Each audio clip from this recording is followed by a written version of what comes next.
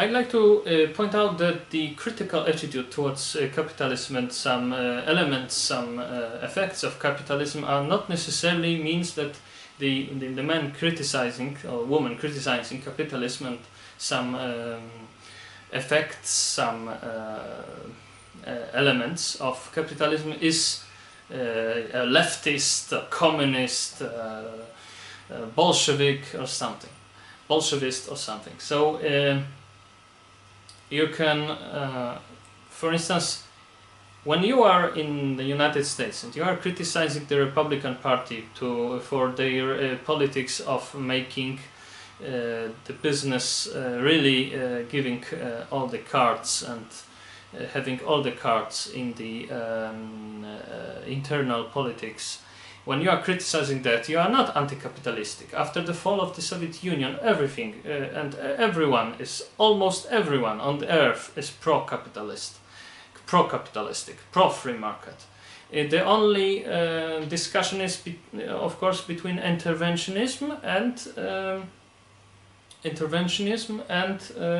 non-interventionism. If the discussion is whether the state is enabled and should be enabled and should from time to time intervene in national economy in order to save some jobs, provide to cause some real economic progress, to stimulate the economic progress, to stimulate the economy. We know that Germany, Japan, China, those countries, China is, maybe we will live outside of this because it's not a real free market economy, but within the free market economy we can see that both in the 19th century and after the World War II, Japan and Germany have intervened, the government of those countries intervened many times in the economy, not making those economy not capitalistic. For instance, the Germans and the Japanese, they were forming and they were building factories and so on. They left them to privateers, but not privateers, to private owners, of course, privateers. No? And after that,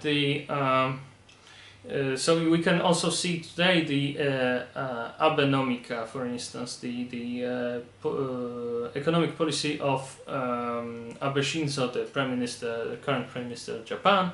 He is promoting several stimulating package to make to move the economy from the